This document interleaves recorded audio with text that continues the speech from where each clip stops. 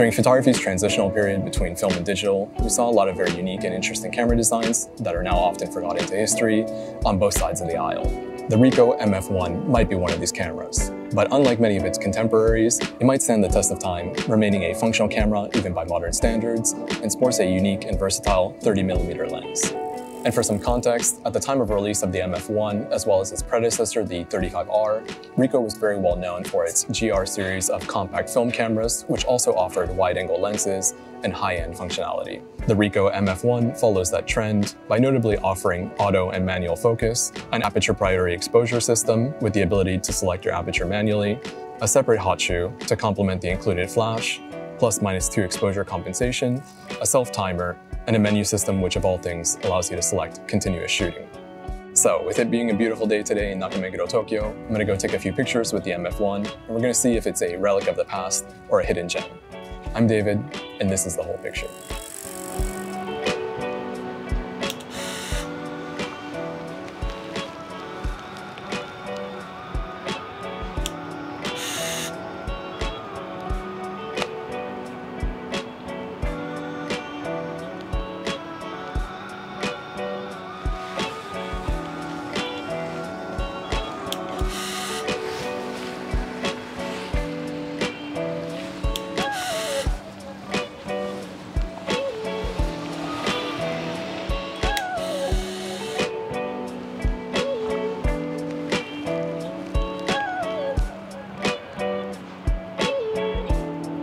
After photographing with the MF-1 for a little bit, what initially struck me was how well the ergonomics were designed, especially for like a lower end camera. Upon release in 2001, this was around 35,000 Japanese yen, so maybe $350 US, give or take. And for that kind of camera, probably positioned below the GR series in Ricoh's lineup, it's so well designed for actual photographers. The grip here, your hand fits perfectly. The dial also is right where your thumb is. And the menu system is just such a modern thing, let alone your ability to select the aperture as well as focus, the hot shoe and the flash, which unfortunately both of these don't work on my camera, but all of it just leads to this really robust experience for actual photographers. Manual focus is also really nice here with a tab. I don't think there's any other compact camera like this that features almost a Leica-esque focus tab, and you get different clicks so you know what position you're in, from off to autofocus, infinity, and then close focus of 0.6 meters. And it's been interesting using a 30mm lens. It's not that common of a focal length. I think a few SLR systems have one, but as far as compacts go, Ricoh does have the R1S, which features a 30mm lens at 3.5, but it's really not that common of a focal length. And as a fan of the 35mm lens and an occasional user of a 28mm lens, I find it splits the difference pretty nicely, but we'll see what the photos look like when I get them developed, and I'll get back to you with those at my office. So now I'm back at the office and I've had a chance to take a look at the photos. I always get my film developed at Osawa Camera in Ebisu. It's a family-run business that's been there for several generations now, and so the owners and staff are very knowledgeable about cameras. But when I showed up with the MF-1, nobody knew about it, or at least remembered it. So I think it shows that it's quite the rare camera. I think I've only seen one other example in camera stores, but of course online, it's not that difficult to find one, and they usually go for about $150 to $250 US. And in the meantime, between sending the roll off for development and getting the photos back, I did have some time to do some research, as well as dig through the menus, and the MF-1 is quite the impressive camera, more so than I initially expected. So first off, the LCD menu can display your potential shutter speed, which is nice, but somewhat unfortunately, only when using apertures of f/5.6 or smaller. It would have been amazing to have this in the viewfinder instead, and I did get some motion blur in photos I thought would be fine before knowing about this feature, but that's something that does tend to happen when you're testing out a new compact camera.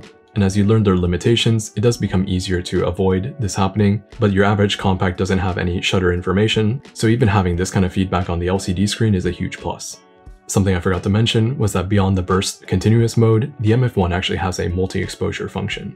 This is pretty rare for compact cameras, but it can be super fun and useful. In the case of the MF-1, it also enables a hidden feature that is pretty useful for street photographers.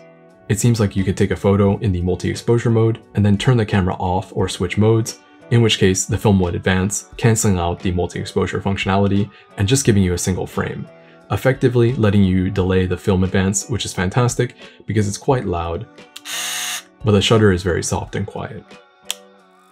It is something that I do want to test out further, but paired with the 30mm lens, manual aperture, manual focus, shutter readout, hot shoe, exposure compensation, and even the burst mode, I think this has a lot of potential to be one of the best budget compact film street photography cameras in its class, next to say the Olympus XA. Of course, not just for street, this camera does seem like a great choice for many situations. But at least with the roll of Kodak Pro Image 100 I used, it was quite punchy and contrasty with a lot of character, which does appeal to me for street photography. It also handles complex exposures like this quite well, with details retained in the shadows and highlights. One complaint I do have, specifically when it comes to street photography, is that the camera will go to sleep after about a minute of not using it, and to wake it up you do have to press or half press the shutter once before being able to take a photo, which did affect my timing on something like this, and I could see it being a slight issue when the photo in front of you is very time sensitive. But my few complaints about this camera can probably be resolved for the most part by actually getting more experience using it. At first I thought this was going to be a one roll review and then maybe I'd loan it out to friends that want to try film, but it actually proved to be a much more capable camera than I first expected, and I'm going to see if I can incorporate it into my workflow.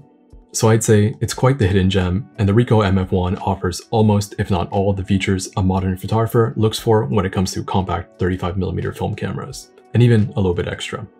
It isn't perfect, but for the price, it's definitely worth compromising for. What do you think about the MF-1? Or have you used one in the past and maybe have some valuable information you could share with me, as a quick Google search doesn't really bring up too much, and I'd love to do a more in-depth or proper review on this camera. Anyways, I'm David, and this is the whole picture. Filming a YouTube video. Do you know this camera? MF-1? It's very similar to the GR.